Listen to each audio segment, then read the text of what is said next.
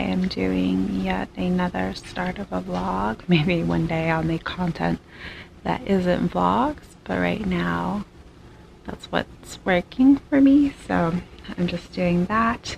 I wanted to update you a bit on my reading because the last time I spoke with y'all I had finished Careless. I have gone ahead and also finished The Owls of the Eastern Ice, if I remember, by Jonathan Slott, and I ended up really liking this from start to finish. I thought it was a really good, both introspective book in that, you know, you are following a PhD student as he, you know, begins his dissertation work and the struggle of finding funding, the struggle of dealing with, you know, the different kind of like power dynamics in academia, which can be quite messed up, as well as just the struggle of doing this conservation work, of, you know, having limited resources but really knowing the high stakes of it all, just because the river owls, you know, by the time he started were already kind of endangered, especially as these logging countries were entering the area of, I think after listening to the entirety of it that I would not would remember, but you know, there's the logging companies are becoming more and more present in this area that at one point was completely devoid of human life. So seeing him talk about this, just seeing the different like cultural context, because it, you know, takes place in Russia, so of course there's a different cultural like lens that Jonathan has to navigate, and I really enjoyed it. Yeah, and I would definitely recommend it. So then I also have continued, it's in the room with my partner who's asleep right now, so I'm not going to show you, but I've continued to read Roxane Gay's An Untamed State, I believe it's called. I'm on part 2 now, and if you don't know the premise of this book, because I don't really know how much I've talked about it, it follows this woman, Mirabelle, as she is visiting her father in Haiti. He's a very well-known architect there, and she gets kidnapped, and she gets kidnapped for 13 days, and the first part of the book you follow her as she's living through the kidnapping, and you follow like how she changes as a person. And part 2, which is where I am now, is when you follow her when she returns to her family. And boy oh boy, I should have known, just because everything I've read from Roxane Gay has been really brilliant, but this has been such a like true to me book about how when you're in a traumatic situation that you're living day to day that you cannot get out of, how you begin to separate from yourself in order to survive. And I've never really read something that so delicately navigates this in spite of the violence that is happening on the page, the nuance of it all. I know that probably sounds silly, but it really is remarkable, especially when you consider that this is Roxane Gay's like debut novel. Like she had written, at the point where she wrote this, she had written short form fiction, but this was like the first like novel length, and it's just really stunning. It doesn't say too much but doesn't say too little. Like, it is interesting because sometimes with fiction that deals with trauma, authors feel like they have to say a lot to allow readers haven't experienced trauma, or at least the trauma that's in the book, that type of trauma, that they have to say a lot, especially a lot about the characters in her state. And Roxane Gay doesn't really do that, and I really appreciate it. I know it seems probably a while that I'm still reading this because I've been reading it since last September. So then I have started, even though I should be finishing the sentence, which I am also still reading. It's here with the dust jacket off right now. But I've also started Creatures of Passage, and I'm really enjoying it. I've never read anything by this author, but she's seems to have been really quite prolific from, like, you know, at the start of the book where they tell you all the accolades. Then I vaguely do remember seeing Time of Lucas. I feel like it came out a couple years ago. I'm enjoying it. It's interesting. Like, I want to read to you a bit of the passage. It's taking me like a second to like orient myself in this new world, because it both has aspects of myth, but then is set in reality, and set with, like, you see a character struggling to cope with the death of her brother, and so she keeps flashing backwards and forwards about, like, their own internal lore, but also the book cites, like, because the character is named after the sister of Osiris, Nefertis, who ferries lost souls, right? So it has, like, it plays a lot. Anywho, I'm gonna stop babbling. Let me read to you. Like, this is like right at the start, so I don't think it spoils. And that trigger warning for death and imagining kind of a corpse. One of her legs was going numb, and she tried to reposition herself against the shabby seat cushions. She rubbed the mangled flesh of her half finger. They were born holding hands, she and her brother, their fingers conjoined at the pointer, and they would have lived their entire lives that way if they hadn't been cut apart soon after they took their first breath. It's all gone now, she thought. The sea islands were far, far away, a past that lay under water. Every bit of that long-ago life was lodged in the tubings of ancient coral reefs, disintegrating beneath the verges of lives once lived, folding into the happenings of other happenings. Many years later, gated communities and resorts and timeshare flats would be built on top of the old black family cemeteries and bank-seized properties of the Gola lands, and the few living who remained there would be unwitting stars of a sort of human natural preserve where tourists came to smile and point, as if looking at the last of a species. But Nefertis had no way of knowing this as she sat in her apartment in the southeast quadrant.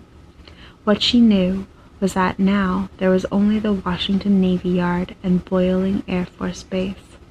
Now there were overgrown lots and houses that were no longer homes. Now people walked the streets as the shadows themselves, joining the ghost tribes of the Nacotchek Tank Indians, creatures of passage from one generation to the next. Her half-finger throbbed harder still, and once more she was reminded of how life could begin and how it could end. Now, don't you think that that is really well written? It's like a start of just that image, the idea of her brother, and then just the imagery. I mean, it's not like a happy imagery, right? But the imagery of the gentrification of the Gola Island, and, like, you know, just of all of it. And then the, like, creatures of passage, like how we're all creatures of passage, really. But especially how, you know, folks are made to be creatures of passage as well. It's, yeah, I don't know, but I'm really intrigued by it, and plan to carry on. I am going to finish my mom's blanket this weekend, but I also have been fussing around, and, like, I'm not even following a pattern, so I don't know how I, like, managed to guesstimate the, like, circumference, more or less. It's not, like, perfect, of, like, my head. It's a little bit bigger than, like, a regular collar, but, like, that's not terrible. So that's something. And yeah, still living the scrunchy life because I refuse to let Lulu swallow another elastic because he did that on Christmas, which resulted in like Lulu almost passing. It was like the wildest of times. But everything's okay now, so that's all that matters. So yeah, I'm going to be doing some tidying today. I'm going to also be listening to an audiobook. I'm not really sure which audiobook yet. There's a lot of really good stuff through the library. I have a couple. So I have The Book Wanderers by Anna James. She was a booktuber at one point. I have Black Love Matters by Jessica P. Pride, which I'm really interested in because it talks about Black romance and just like obviously the importance of like not only having stories about Black folks that are like upsetting but like joyful stories, and obviously way more. I'm like talking about something I haven't read. So and then there's The Boy with a Bird in His Chest by Emmy Lund. That one really sounds intriguing to me. Ain't Burned All the Bright by Jason Reynolds. Obviously, Jason Reynolds, if you don't know, is one of my favorite writers, like, of all time. A Snake Falls from Earth by Darcy Little Badger. Comfort Me with Apples by Catherine M. Valenti. And Oh Beautiful by Jung Young. You know, Jung Young wrote Shelter quite a few years ago, and I don't know if it's just because I've been missing from BookTube, but I didn't realize that she wrote a new book, so that's been something. Sorry that I'm always looking exhausted in all these like vlog footages. I promise you that I'm like not a mess, that I have like yeah, but I apologize. Anywho, that is that. I'm going to try to get some work done. I'm going to try to sit outside a bit today as well. Because it's supposed to be a lovely day before it snows, so you'll have more patio footage as I always do. Hopefully you're not sick of seeing the mountain range. I never am, but who knows. Uh-oh. Jerry's upset, so I have to go, but talk to y'all in another clip soon. Jer, were you yelling to go outside? Were you yelling because you want to go on the patio? Sir, can you let the folks know? Yeah? Were you? Okay. You're trying to behave because you know the camera's on ya. Hey y'all, so I wanted to go ahead and update you. I've been doing some chores and I listened to 2 very short audiobooks while doing that. So the first one was the newer Jason Reynolds book. It was a collaboration he did with the artist Jason Griffin. I want to get a copy of the physical book to look at the artwork because of course the audio doesn't have that. But the audiobook was like really well done. It has like 2 takes reading the same piece that Jason Reynolds wrote. The first take is read by Jason Reynolds, and the second take is done by a full cast, which includes Niall Bullock, Tatum Marilyn Hall, Jaquan J. Kelly, Dupree Owens, and I really enjoyed both iterations. I always really love hearing things in Jason Reynolds' voice just because, you know, I like listening to interviews and things like that. So I really enjoyed like the first take especially. But the poem basically follows Jason Reynolds during the start of the pandemic in 2020, especially in the summer where the Black Lives Matter movement kind of had an uptick as far as like general society and like news, and like when all the protests were happening, a lot of participation there. So you follow him and his family as they keep on hearing about this, and at the same time, his father was ill. So I really enjoyed it. I thought it was really well done. Like I said, I really would love to see the artwork, especially because after the first 2 takes of the poem reading, their collaboration on that. So I enjoyed it. Then the secondary audiobook that I listened to was a novella by Catherine M. Valenti. I quite like Valenti's work. The Girl That Circumnavigated Fairyland, as well as I have another one of her books on my shelves.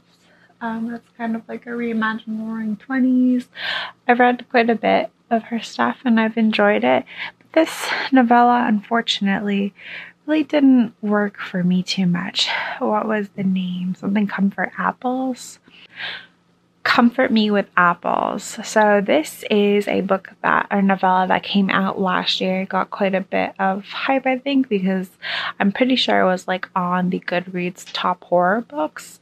And the book follows this woman, Sophia, who lives in this ideal society called Ambrosia.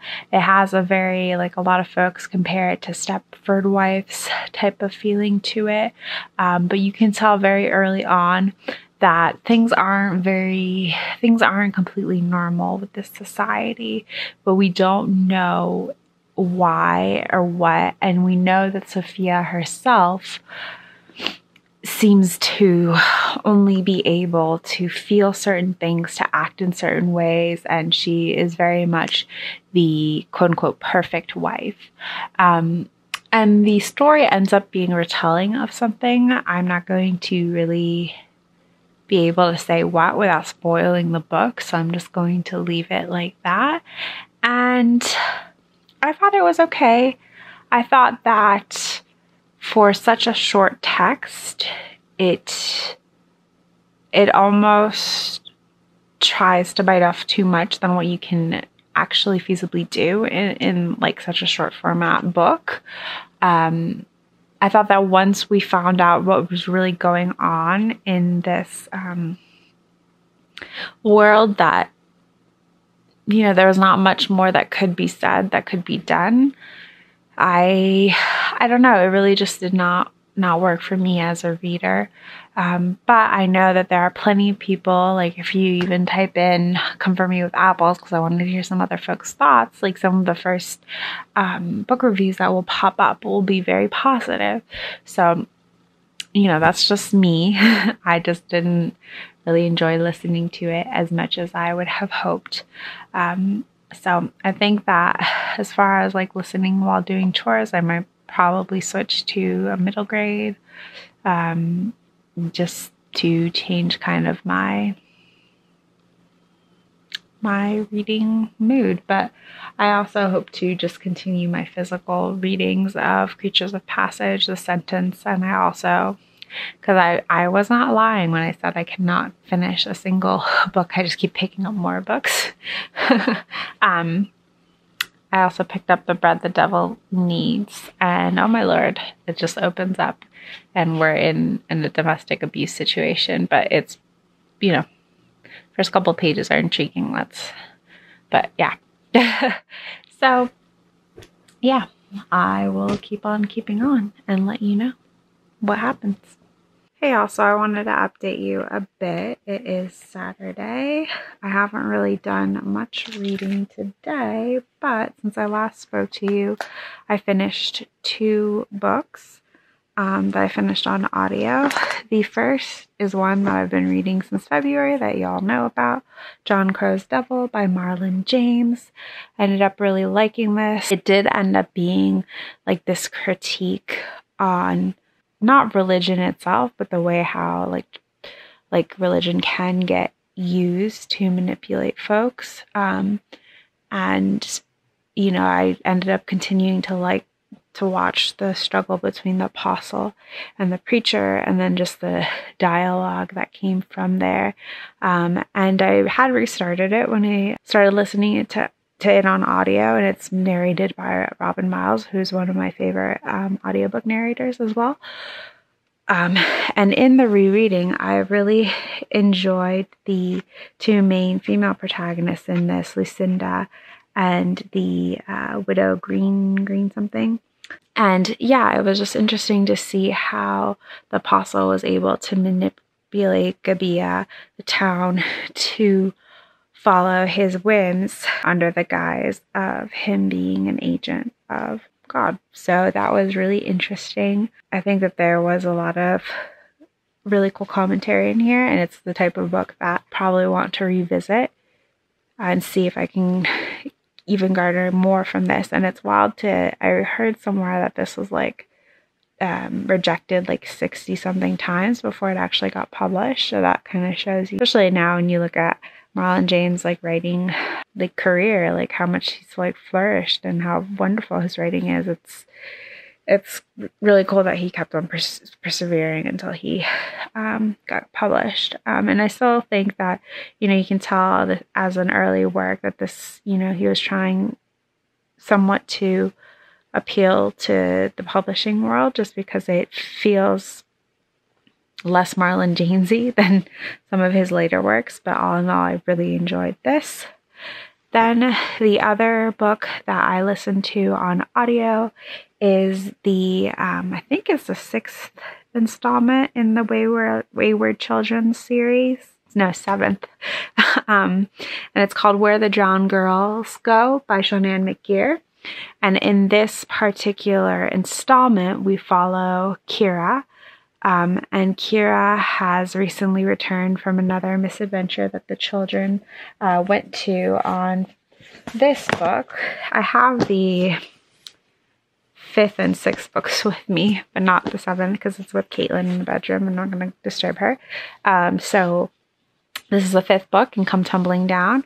Kira has some misadventures that result in her wanting to kind of forget that she ever went through a door. And this leads her to go to this other school that's different from the main school that we've read about, throughout the series, Eleanor West's Home for Children.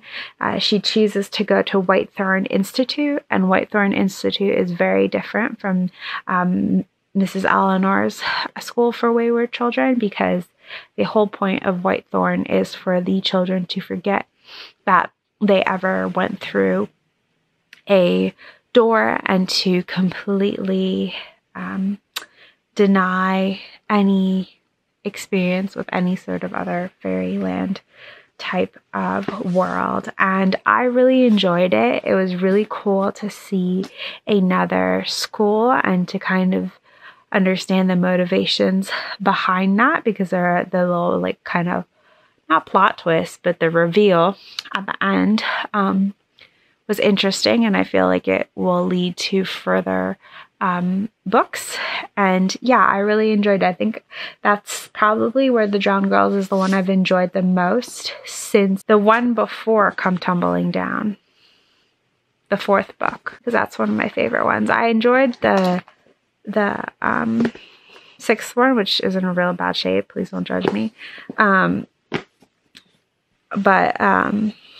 I just really enjoyed the 4th and the 7th one, apparently.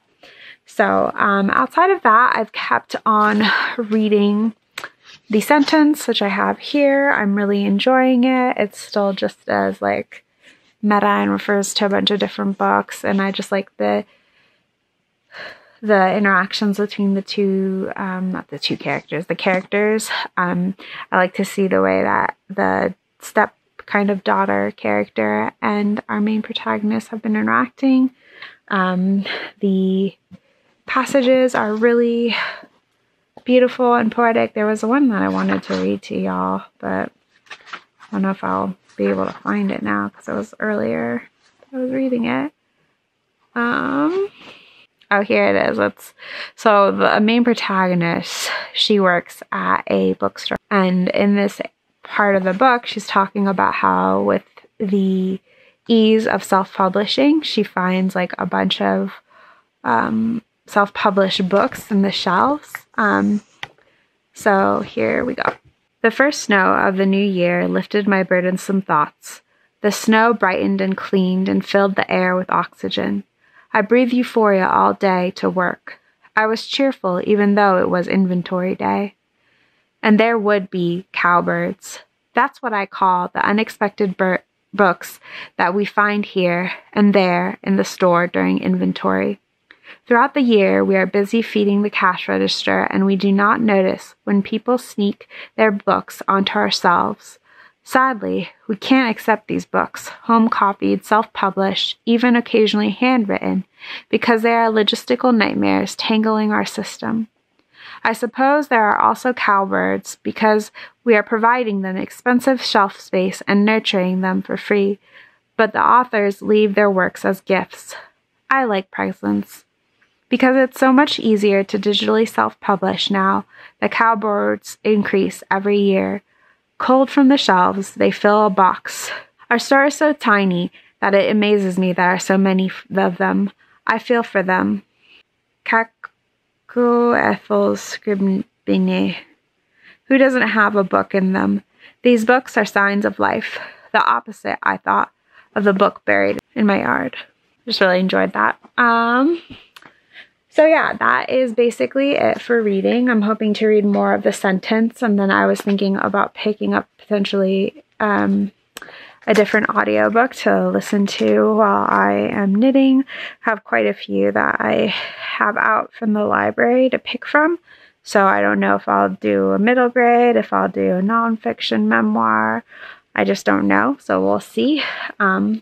Or I could read a physically like light book. It's easier to turn the pages. Like another one from the Women's Prize. Like I have this Sorrows and Bliss that a lot of folks have liked. That is physically light. And then the last thing I'll say is, well, the last two things I'll say is I am currently working on making a beanie, knitting wise. I'm not really sure about how it's turning out right now because I made a mistake, and so the stitch type isn't the same when you turn it up, which I shouldn't have done, but oh Lord, I look ridiculous. But yeah, so it's coming along. The first time I tried to do this, it definitely did not fit my head at all. So I had to start over. But we'll see how that comes about. And I also got this really pretty yarn to make socks with. It's like this really pretty speckledy, rainbowy colors. So that is that. And I will say more when I have more. Hey folks, I haven't done this in a while, but we're going to do an update while I walk during my lunch break. So I did finish one more audiobook last weekend. It was a middle grade text, Macy Chin's Last Chance, written by Lisa Yee and narrated by, I want to say, I'm not really sure, but I will include it here because I can't remember. But the narration was really good. And you follow a little girl, Macy, who at the start of the novel, her and her mom travel from LA back to a small town called Last Chance in Minneapolis. And her mom really hasn't been back there in a really long time because when she started working as a food photographer, she just kind of left that life. But her father falls like ill in a kind of hospice situation where it's his last days. And so Macy and her mom go to spend time with her grandpa. And while you're there, you start to learn about not only the restaurant that her grandfather and grandmother own, but just kind of the history of the family and how the great-grandfather figure, Lucky, had first immigrated from China to LA and then made his way to Last Chance. And it was a really great book. I hadn't read any of Lisa Yee's books in the past, but I've heard like really, really good things about them. And I know I had started one of them, but just not finished. But anywho, I really enjoyed this. I thought that there was a lot of really good character development. I loved the family history aspect, as well as like little nods to actual like history and things like that. And